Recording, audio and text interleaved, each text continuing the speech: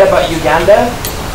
Akafubo k'okutongoza empaka z'obwa Nnalulungi Ankole oba ziyite Tourism Ankole keetabiddwamu abakugu mu mpaka zino ba Nnalulungi abaaliko n'abaliko abawe b'amagezi mu bwakitunzi n'abakungu mu kampuni ezeesoboddeyo okuwagira enteekateeka eno okulaba ng'etuuka ku kigendererwa kye balina. Sharon naye balenga ye mwogezi w'enteekateeka eno asomye enteekateeka gye balina n'ennaku z'omwezi abasuubira okuvuganya kwe balina okwewandiisiza n'ebifo enteekateeka w'enaakwajjira. There was the media launch for Kampala chapter, and on 13th of May 2023 will be the media launch Bara chapter that is going to take place at African Port.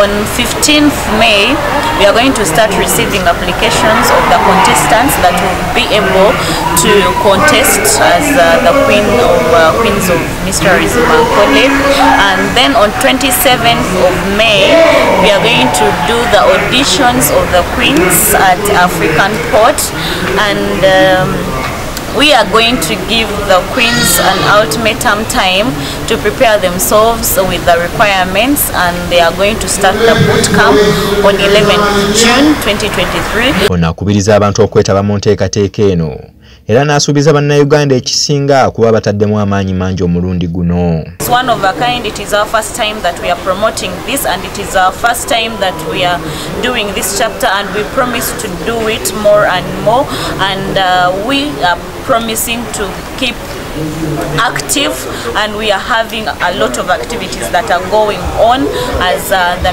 Tourism Ankole organization, which I'm going to bring you on board. And immediately after the Tourism Ankole pageant, there will be one of a kind which will be Visit Ankole. We have 10 districts in Ankole and we have to visit them.